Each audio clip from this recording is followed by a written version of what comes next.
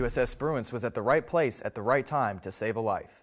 The ship received a distress call Saturday morning while transiting the Singapore Strait. A crew member from a Malaysian flagged vessel went overboard and Spruance sailors launched a rigid hull inflatable boat. The recovered crew member was in stable condition and transferred to a Singapore Police Coast Guard vessel.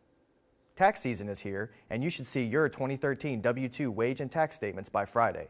Military One Source has again partnered with H&R Block to offer you and your family's help in preparing your taxes, whether you are active duty, reserve, or guard. Call Military One Source or go to their website for more information.